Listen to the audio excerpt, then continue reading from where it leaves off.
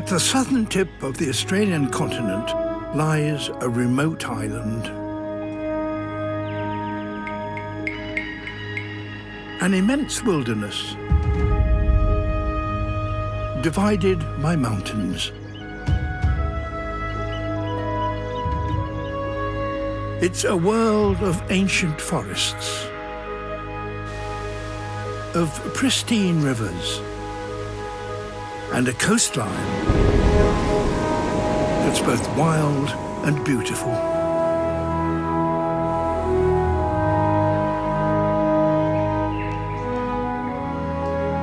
Its animal inhabitants are as extraordinary as they are bizarre.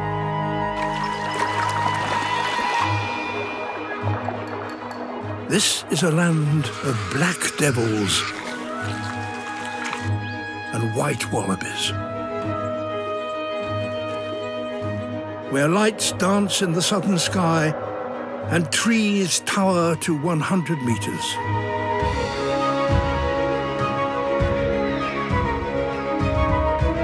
This is Tasmania, the weird and wonderful isle at the bottom of the world.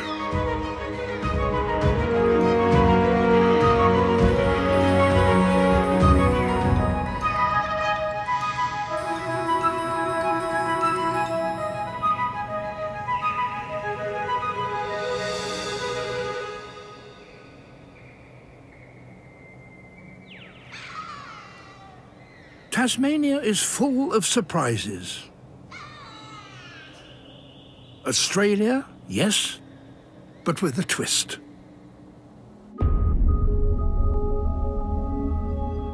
It was once connected to the dry Australian mainland.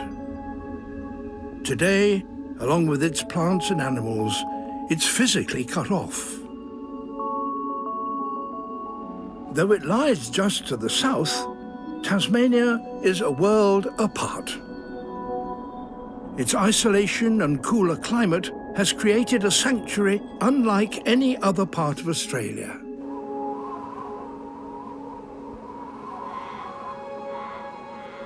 And the strong seasonal cycle makes life here very different indeed.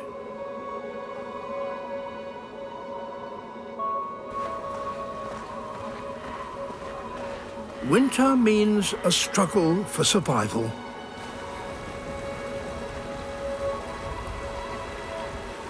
In Tasmania's mountains, there are meagre pickings on offer.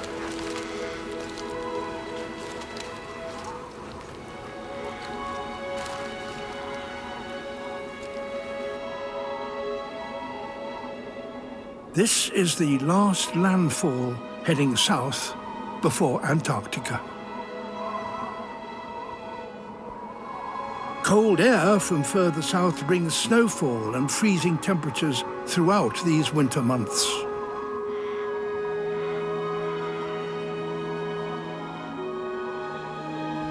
Many animals, like this female wombat, are Australian species, but their habits and lifestyles are most definitely Tasmanian. Mainland wombats are largely nocturnal, but here she feeds at any time of the day, kept warm by her thicker coat of fur. She must take every opportunity to find food.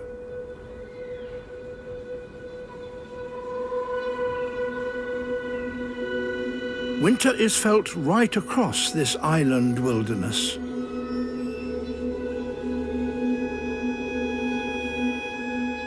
Even lower down in Tasmania's forests, temperatures can fall below freezing.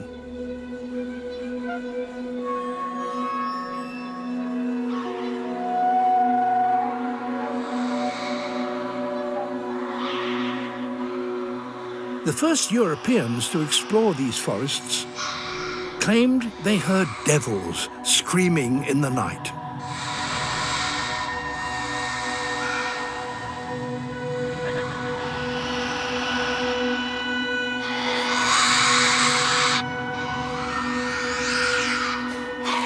And so Tasmania's most famous animal, got its name.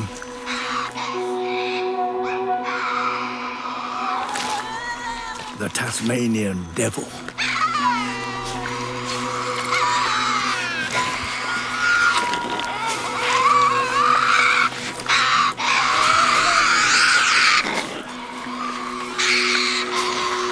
Primarily scavengers, they can smell a carcass from half a mile away.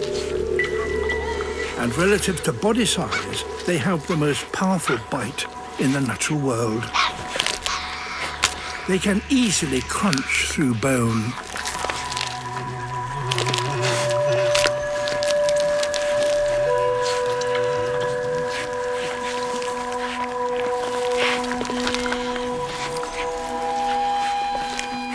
Devils once lived throughout Australia, but vanished as the continent dried out and humans arrived.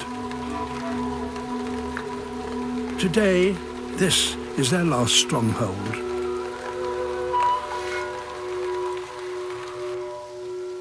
Like most Australian mammals, they're marsupials. While they may appear dog-like, devils are more closely related to kangaroos than canines.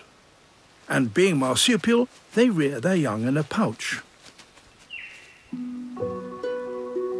A few weeks ago, this female gave birth to 40 young, each the size of a grain of rice.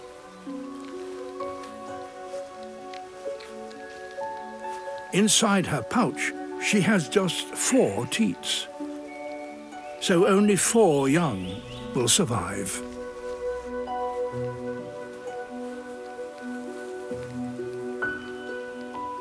A devil's race for survival begins early.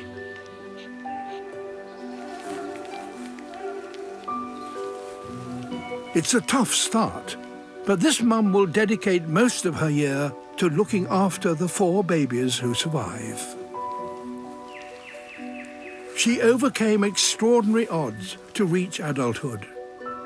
Now it's her turn to raise the next generation.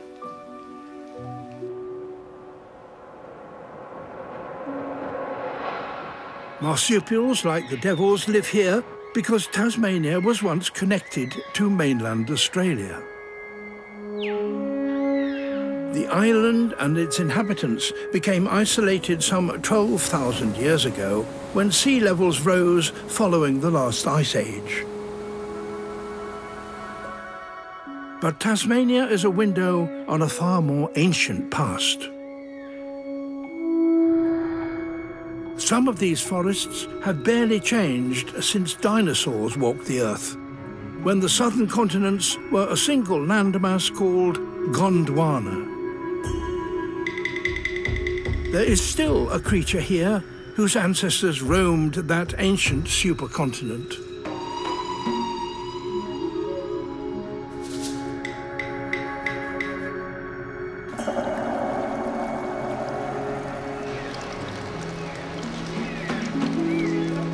It lives in Tasmania's rivers and is one of the island's longest-lived survivors. The Tasmanian giant lobster.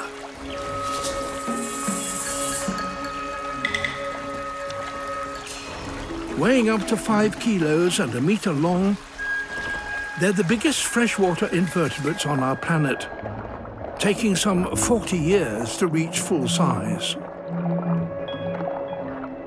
Tasmania's isolation, together with the lack of sizable predators, may be one reason why they grow so massive. But they're not entirely free from threat.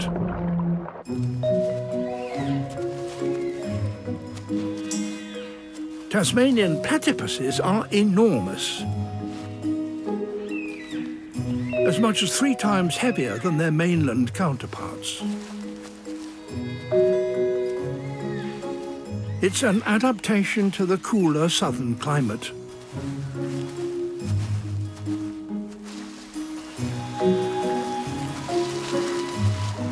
This male is after tiny invertebrates found on the riverbed, including young lobsters.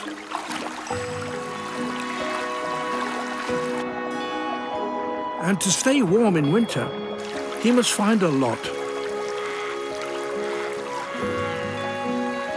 He needs to keep moving. With no large predators to worry them, platypuses here get about in an unusual way. Only in Tasmania does the platypus walk between rivers in broad daylight.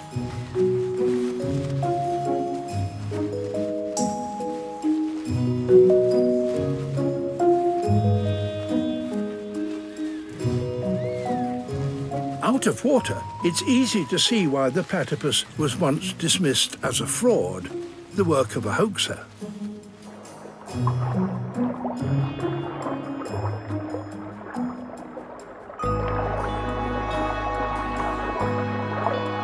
But down here, he's in his element. His strange assemblage of body parts soon begins to make sense. Webbed feet help him move, while his otter-like fur keeps him warm. His beaver-like tail stores fat. But the platypus is best known for its duck-like bill, which it uses to find food. Underwater, he's completely blind.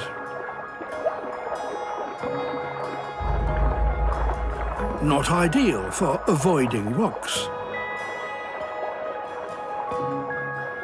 But some 40,000 receptors in the bill detect electrical signals given off by the muscles of prey animals.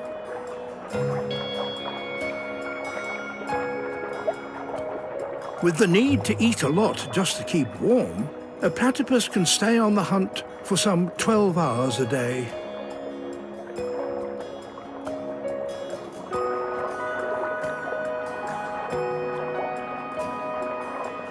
Though also found on the mainland, Tasmania's platypuses are by far the biggest and boldest.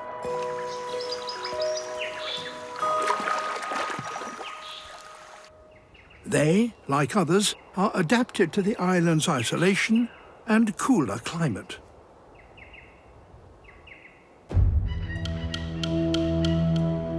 Lying 150 miles south of Australia, Tasmania is surrounded by a vast expanse of open ocean.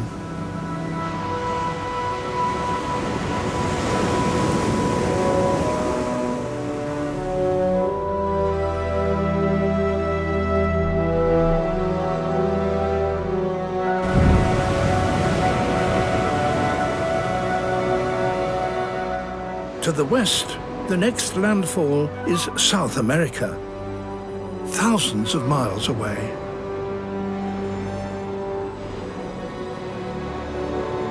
To the south lies the great Antarctic continent.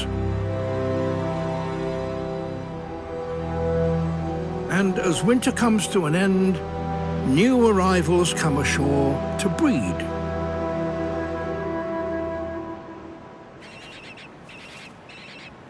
Penguins.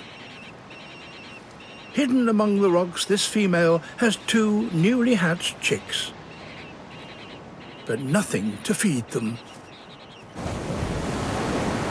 Her partner left some 14 hours ago and is yet to return. He's out fishing, but quite unlike any other penguin, he must wait for nightfall to leave the water.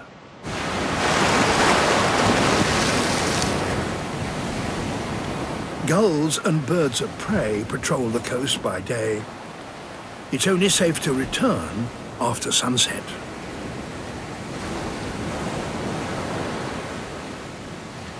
That is because these are little penguins.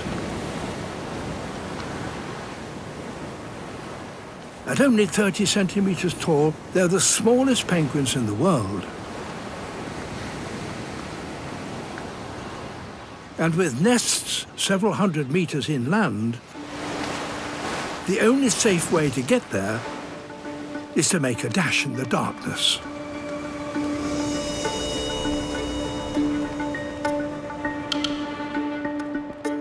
There's safety in numbers.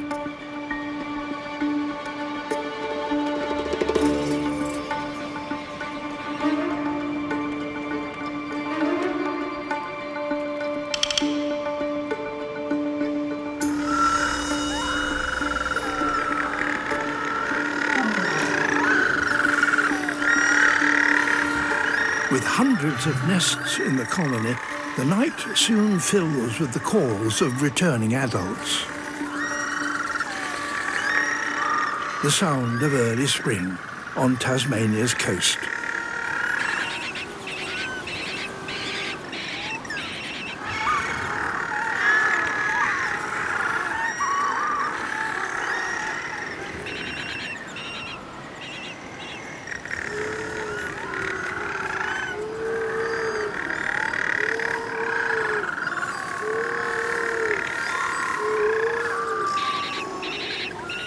This will be a welcome meal for the newly hatched chicks.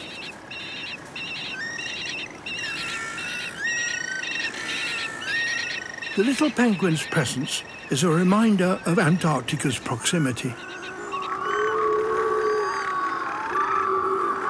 But while early spring brings them ashore to breed, it also brings wild and unpredictable weather. Prevailing winds carry most of the bad weather from the west.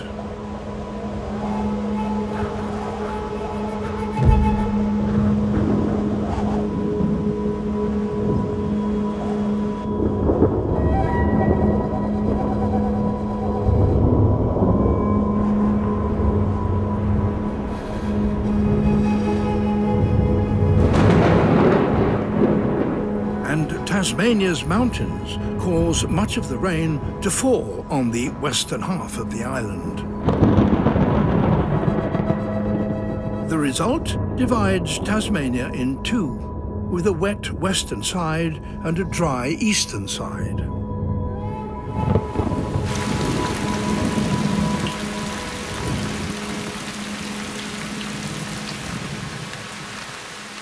Some western areas are among the wettest in all of Australia. It rains here nearly every day.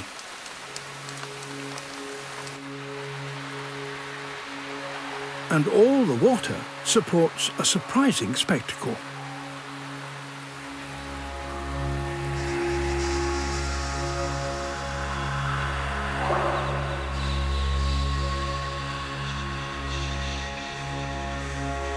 Caught in a bizarre trap, these insects are doomed.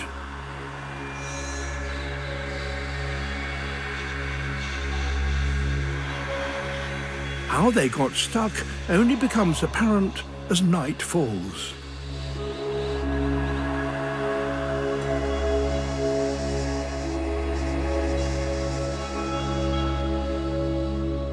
These strange lights belong to the larvae of a type of gnat. The light is formed by a chemical reaction in the larva's abdomen and can be turned on and off at will. Sticky threads hang from its silk and mucus-laden nest. Insects drawn to the light are ensnared, then devoured.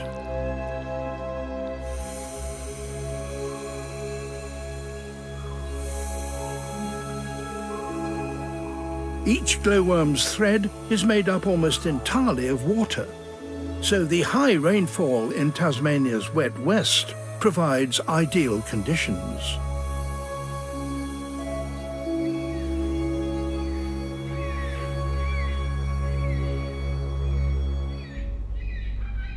And the rain that supports these tiny glowworms also sustains one of the largest organisms on the planet. Mountain ash. They are a type of eucalyptus. fast-growing trees that evolved on the dry Australian mainland. In Tasmania, they've become giants. Strangely, for trees living in a wet forest, they need fire to reproduce.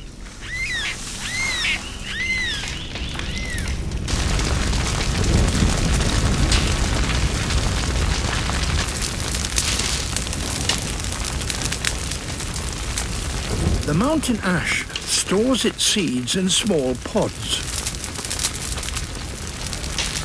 which are released as the pods burn.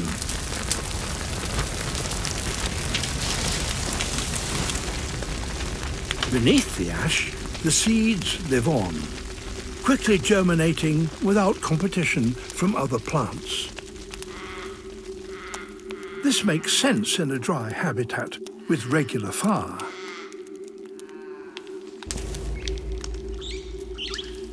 But not in Tasmania's wet forests.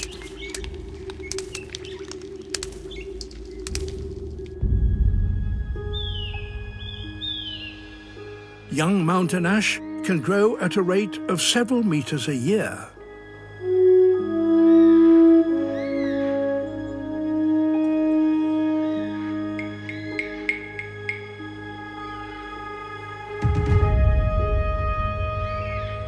All that holds them back is the next fire or a lack of water.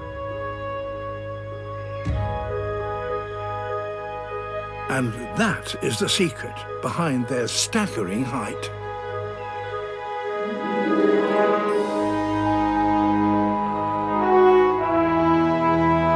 In Tasmania's damp west, fire is so infrequent, these trees keep growing for centuries.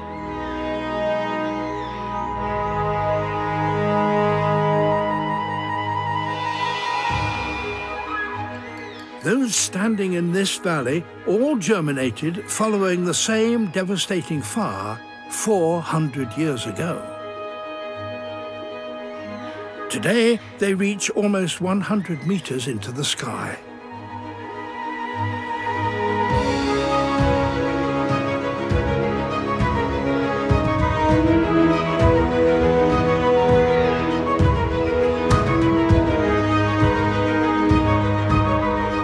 They may have evolved on the dry Australian mainland, but it's Tasmania's wet forests that have turned mountain ash trees into the tallest flowering plants on Earth.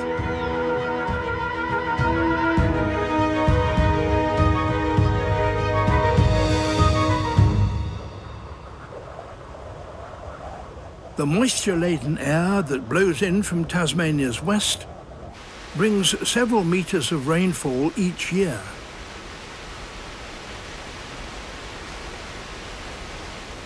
Although it can rain most days, winter and spring are the wettest times, and seasonal waterfalls burst into life.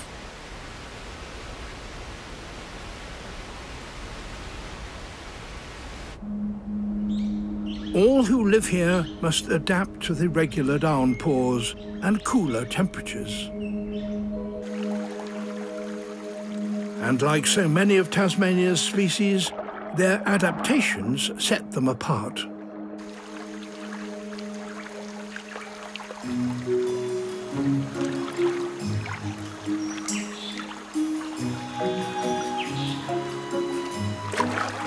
It may not look like it, but this is the closest living relative of the platypus. The echidna, Australia's most widespread native mammal.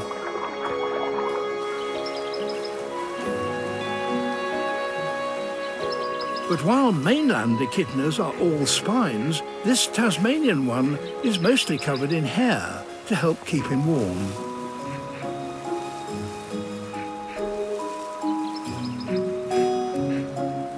The milder spring months mean an abundance of his favourite food, ants.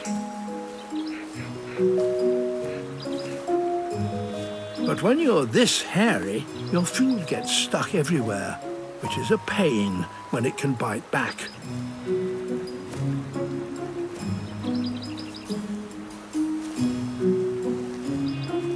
Time to move on.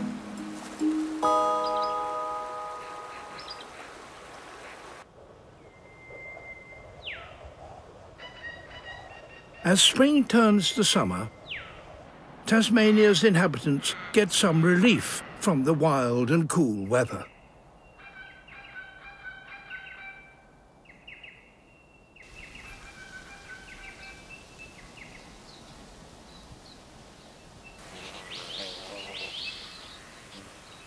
It's now that the young devils are ready to leave the den. They've been out of their mother's pouch for a while, but have remained safely hidden away. Fully weaned, this is the start of their independence.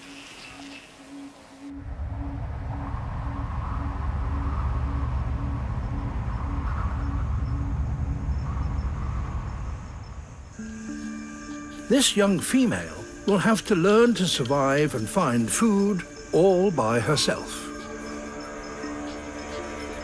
What's more, she and her sibling are much smaller than an adult. They could easily be killed. This will be her way out of danger.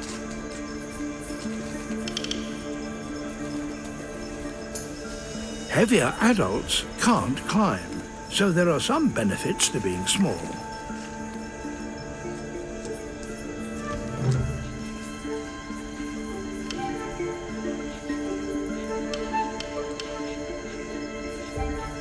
Over the next few months, she'll also find much of the food she needs up here in the treetops.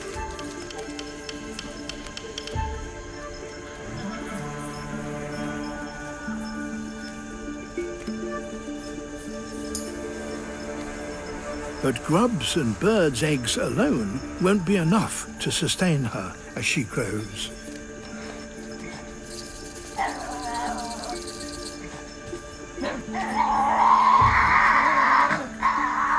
If she's to make it to adulthood, she needs to find more substantial meals. And that brings her into direct competition with dangerous and more powerful adult devils.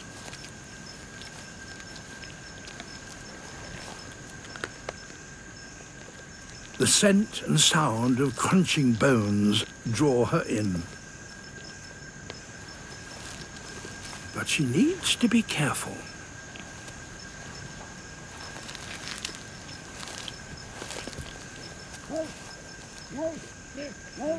Less than half of all newly weaned youngsters make it to adulthood.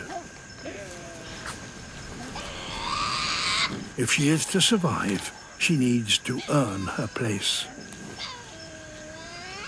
There's no telling how this adult might react. Confronting a stranger at a carcass is a gamble.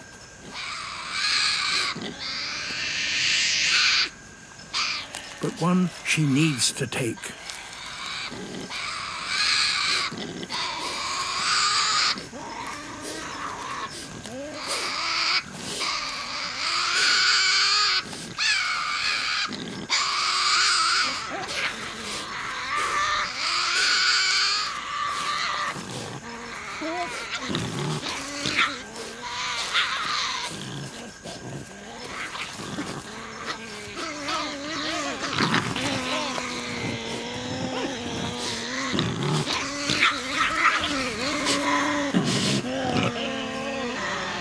Spurred on by hunger, she seems to have the upper hand.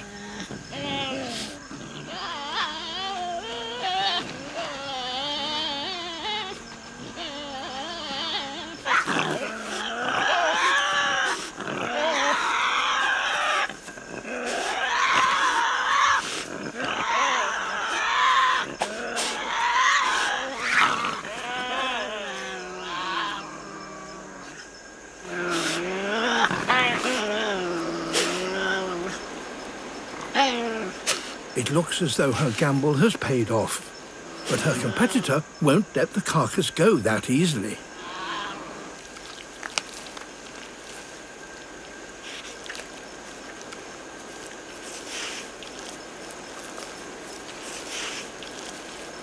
The adult could kill her with a single bite. But that's not how devil society works.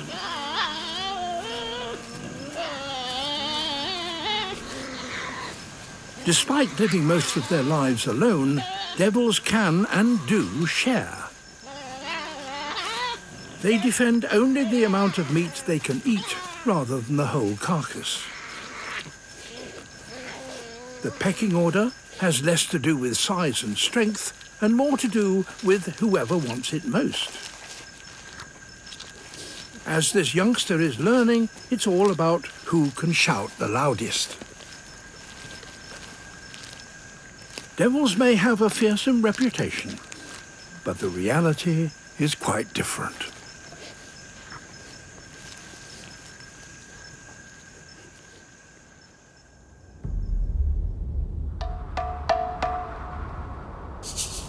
Summer brings warmer temperatures across Tasmania.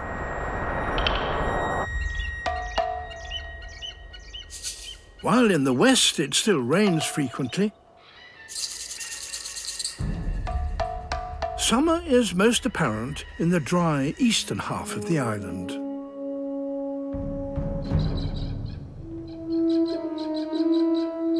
The driest areas of Tasmania receive 80% less rainfall than the wettest.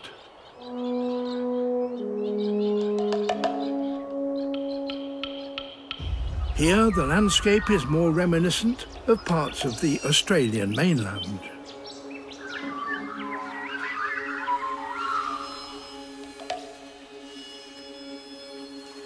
For marsupials that graze the open grasslands, there's a bounty of fresh shoots in these warm summer months.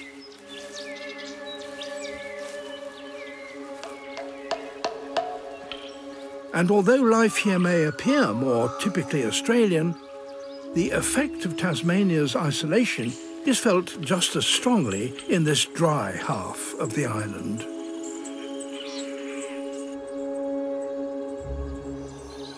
It's given this group of wallabies something of a Tasmanian twist. They've turned white.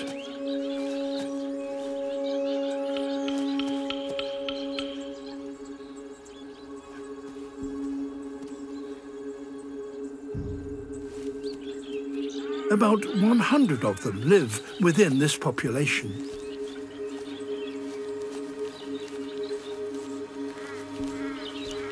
They're so poorly camouflaged that anywhere else they'd be easily killed. On Tasmania, however, there aren't any predators big enough to kill a wallaby, so many live full adult lives.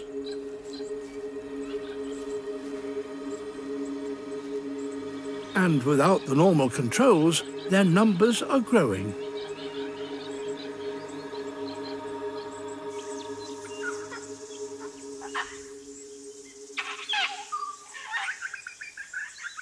But although this may appear a predator-free paradise, there are killers here. One of Tasmania's deadliest animals lives in these dry forests.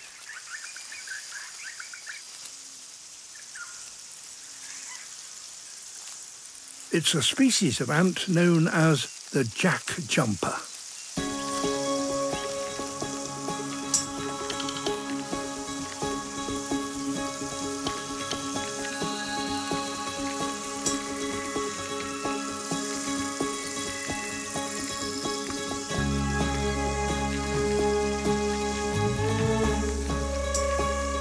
Jack jumpers evolved on the ancient Gondwanan supercontinent. Workers hunt alone, a very primitive behaviour among ants, which are mainly social. And instead of using scent to hunt, they rely on acute vision.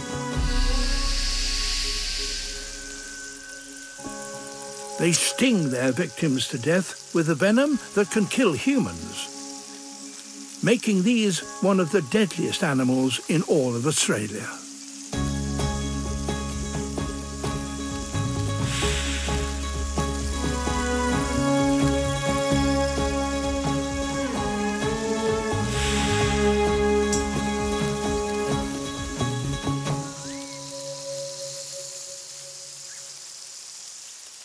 Jack jumper ants are particularly abundant in this dry half of Tasmania.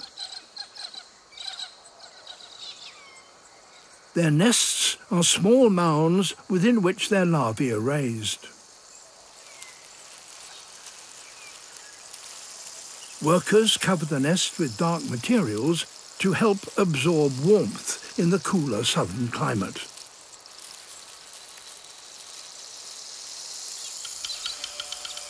In midsummer, however, temperatures soar,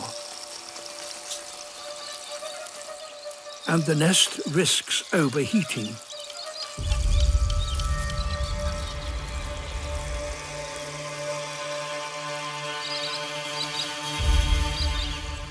But jack jumpers have a surprising way of coping with the intense sunlight.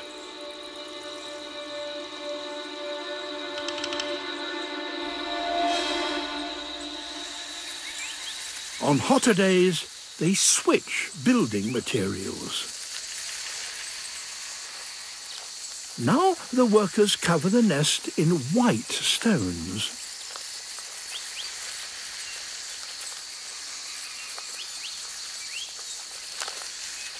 These reflect the sun's energy, keeping the young cool inside.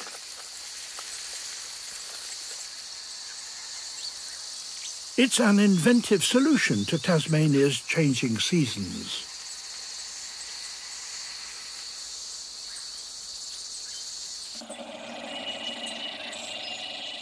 The dry eastern forests can be a challenging place in the heat of midsummer.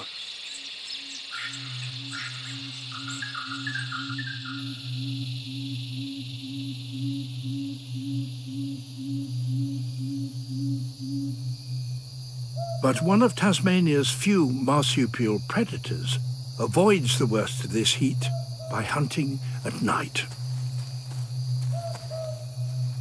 It's the eastern quoll, a close relative of the Tasmanian devil.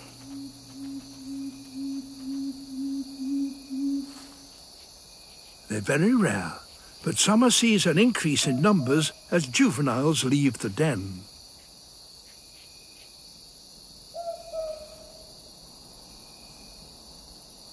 Quolls are solitary hunters, and in summer are drawn to these dry pasture lands.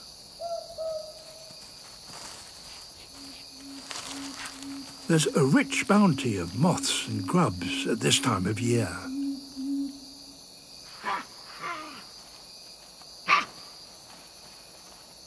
But with lots of youngsters around, competition can be intense.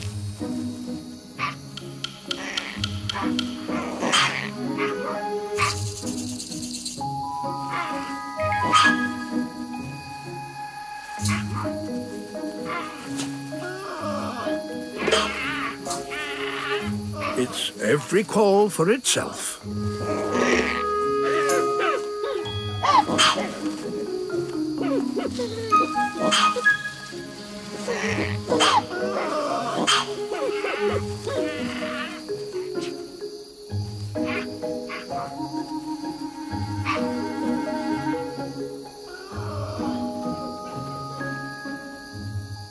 Like Tasmanian devils, eastern quolls were once found on the Australian mainland.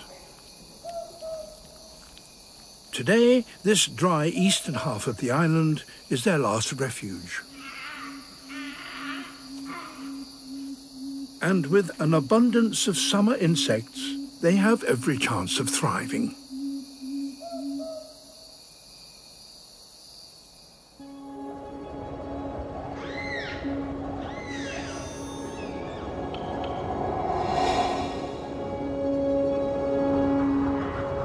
Summer is almost over.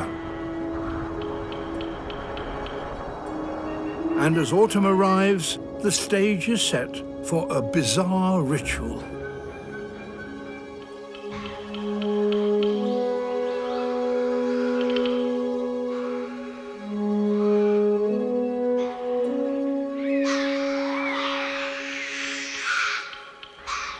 Familiar screams fill the forest.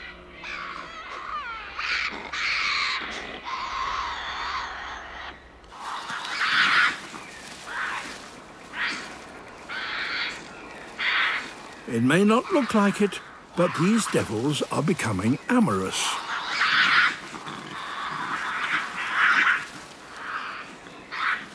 An eligible male clings on as a female guides him back to the den.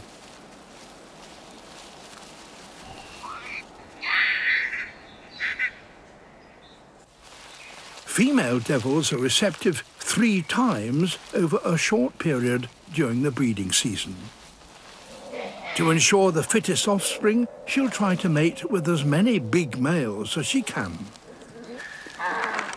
And to increase his chances of fatherhood, he must keep her in here for as long as possible.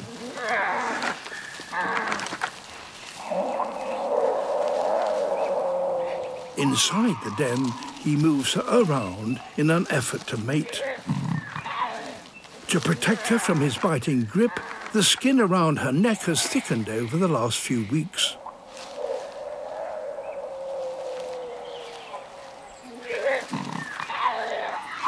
Though it may appear aggressive, this is part of a bizarre and complicated breeding system.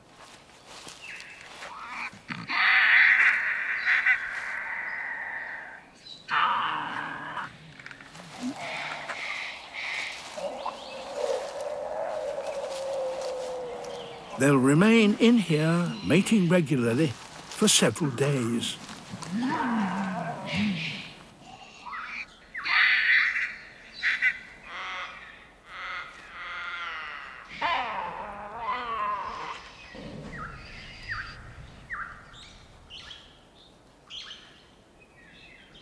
In spite of that fearsome scream, there is a sensitive side to these much maligned creatures.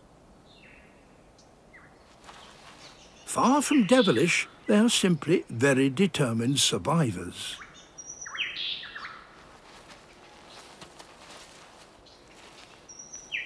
The devil mating season marks autumn's arrival.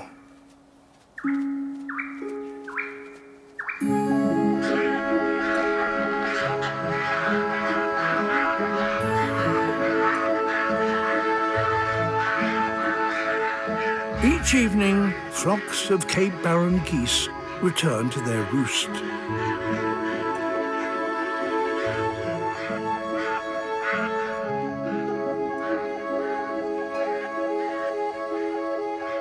Their silhouettes in the sunset, a sign that the year is ending.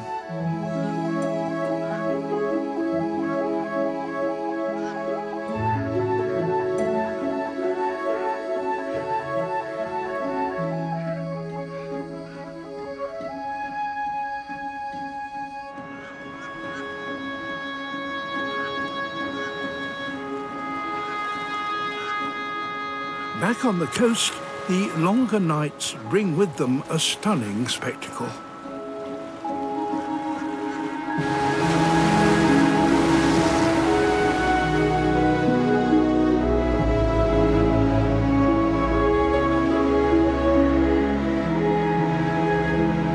The Southern Lights, a reminder that the next stop from here is Antarctica.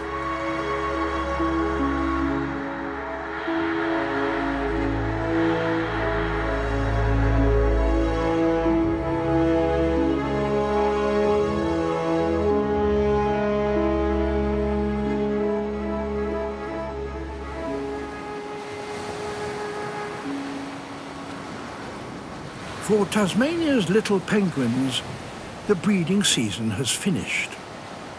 Only adults remain at the colony. They've spent the last few weeks fattening up at sea, almost doubling their weight.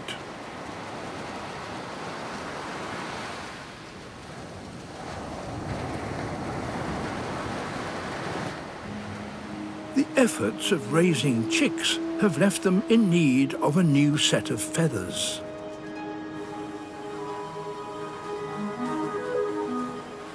Little penguins go through what's known as catastrophic molt, shedding some 10,000 feathers all at once.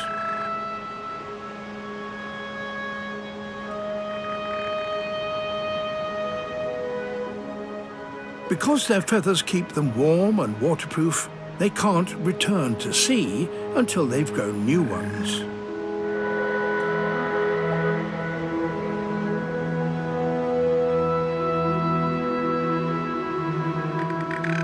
For 3 long weeks, they're stuck on dry land, unable to feed.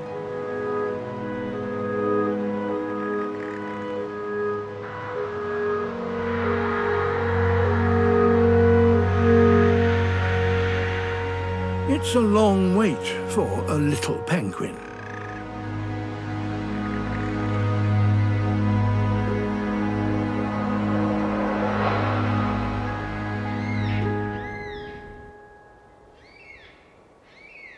The year is almost over. And high in the mountains, there's time for one last surprise.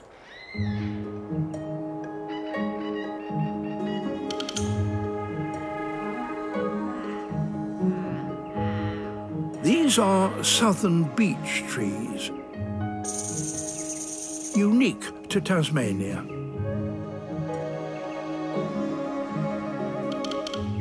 Their changing colour makes for an autumn unlike anywhere else in Australia.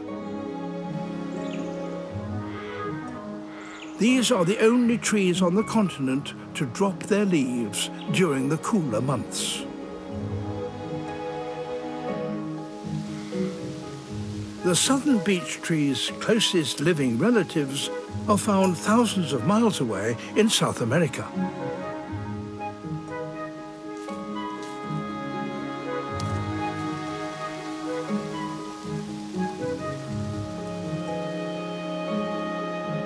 This rare splash of autumnal colour lasts just a few weeks, as across the whole of Tasmania, temperatures begin to drop.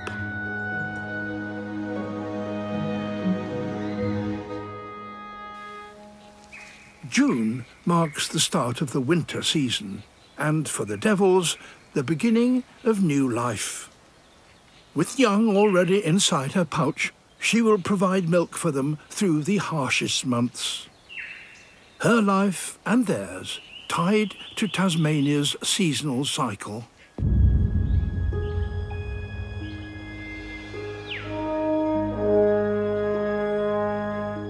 Just 12,000 years ago, Tasmania separated from its mainland parent.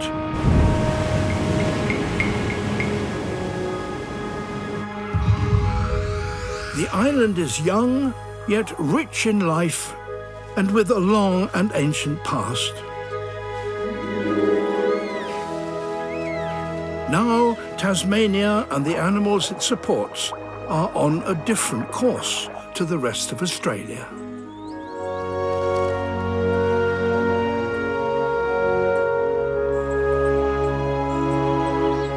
It is, as a result, home to a caste as weird as they are wonderful.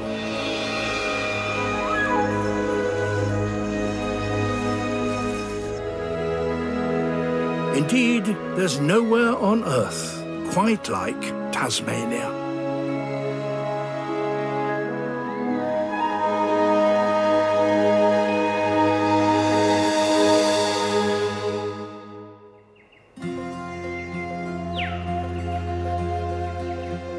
Tasmania is roughly the size of Ireland, but with a population of just 500,000 people, it's home to some of the greatest expanse of wilderness left on our planet.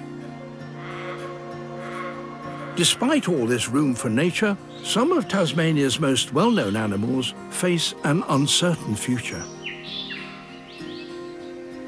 Tasmanian devils are endangered. Disease and historical persecution have caused their numbers to plummet. Right from birth, reaching adulthood is challenge enough.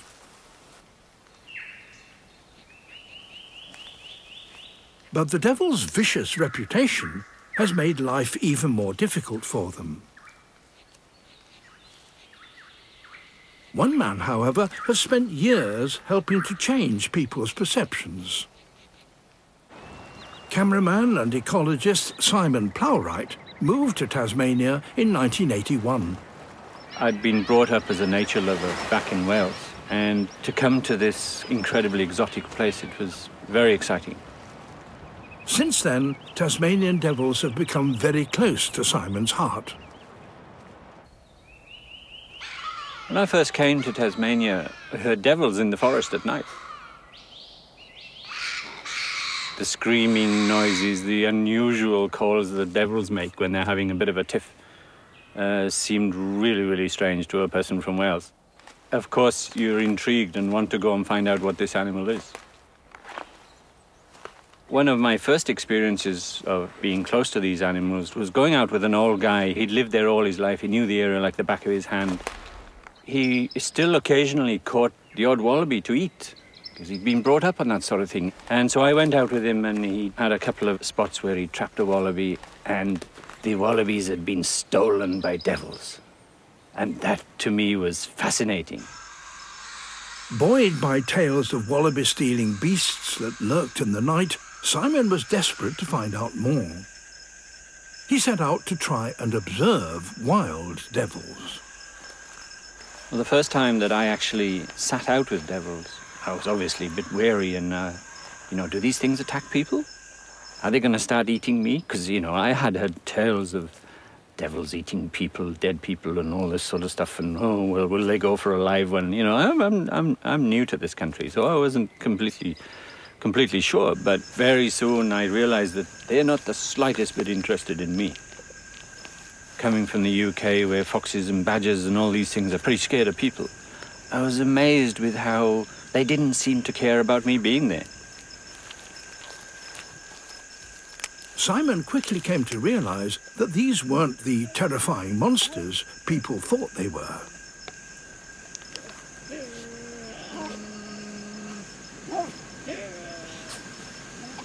He began to learn all about the Tasmanian devil's complex life cycle and social structure. The sounds that you hear around a carcass, you'd think they were killing each other, but they're actually not harming each other at all. Because all the noise really is just bluff.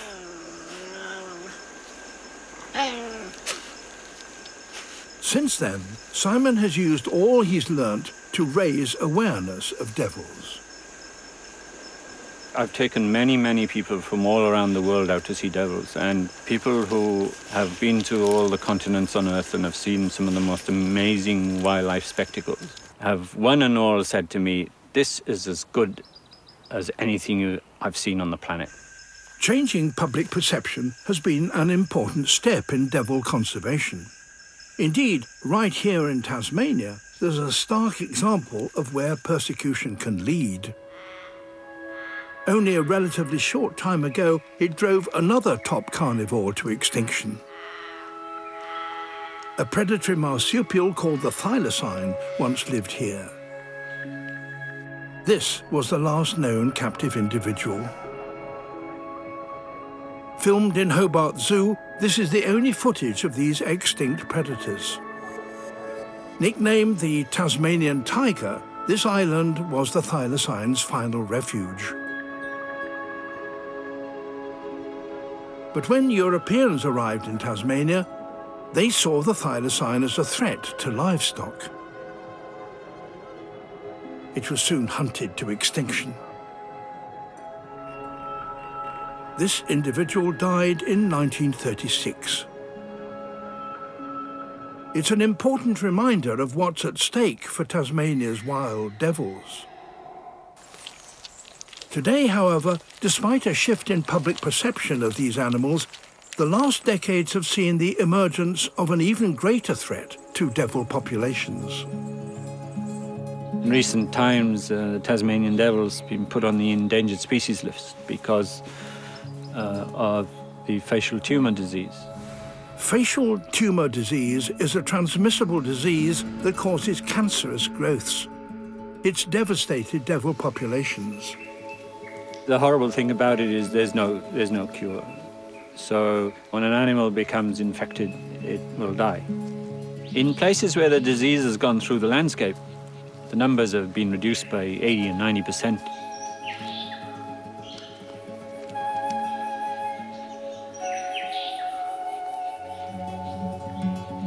Where there are low numbers on the landscape, it's not possible to sit and watch wild devils anymore. It's really, really a sad thing, and each time now when I pack up to leave a wild devil viewing session, I think, well, this could easily be the last time. And yeah.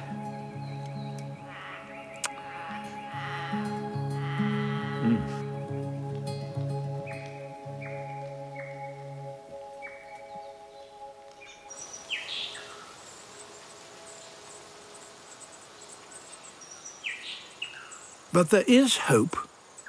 A vaccine has been created, and some devils seem to be evolving resistance to the disease. It is heartening, though, that this disease, having started at this spot 20 years ago, there are still animals there. It gives you an indication of how tough these little creatures are and how they will hang on in the landscape. As a safeguard, Simon also breeds devils as part of a wider human effort to protect the species from extinction.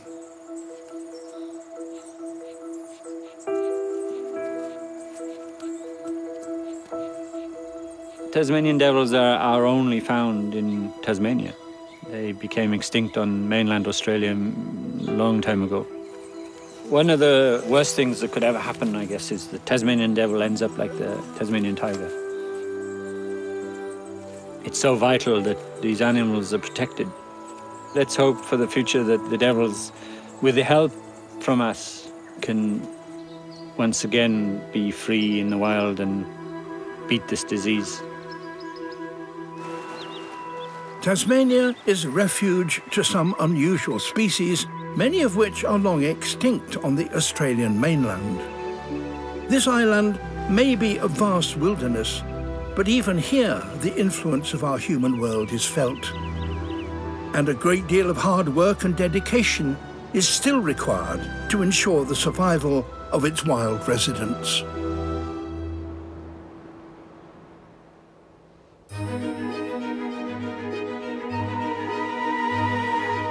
Next Sunday at 9, we are in Florida to visit America's animal paradise. Over on the BBC iPlayer, there's more exploration as we go under the sea in Blue Planet Live, available now. Next here on BBC Two this evening, the misadventures of Romesh Ranganathan. Find him in Albania on Wolf Patrol.